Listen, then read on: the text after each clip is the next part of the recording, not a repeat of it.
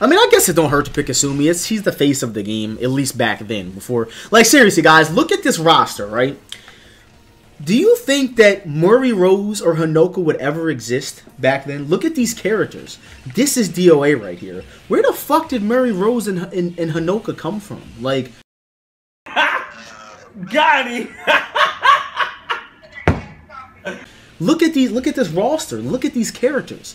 They all fit. Where the fuck did Murray Rose even come from? Like, what is that? God, man.